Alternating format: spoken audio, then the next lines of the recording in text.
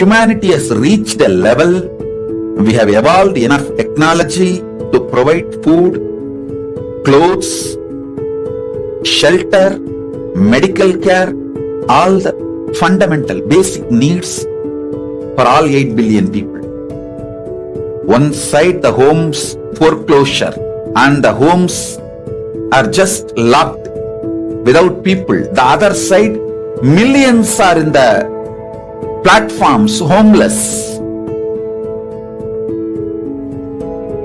One side, tons of food is getting wasted and getting destroyed to maintain the price. The other side, millions dying without food.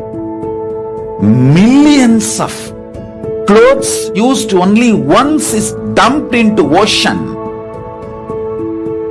because people don't know what to do with it.